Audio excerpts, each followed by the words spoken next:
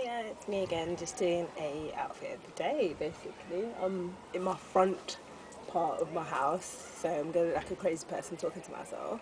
But yeah, quickly, I am wearing a grey blazer. It's from Topshop, so it's kind of like a waterfall effect. Oh, it's a bit of wind.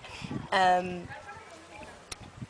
then I've got on an ASOS dress, which has got some really cute detailing on it.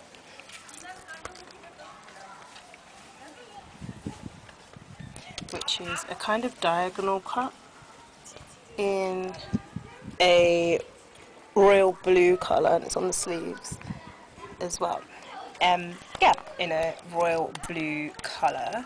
And then on my feet I just have my old Puma contacts. I love these trainers. I loved them all the way through college, and now I'm just bringing them back again with the cute dress. So here's that. Don't laugh.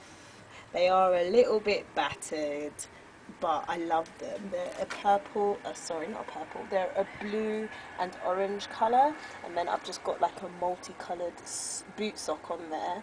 And the boot socks are actually from Topman. And my trainers, I bought them years ago, but I did actually buy them in TK Maxx. So TK Maxx actually has a lot of bargains.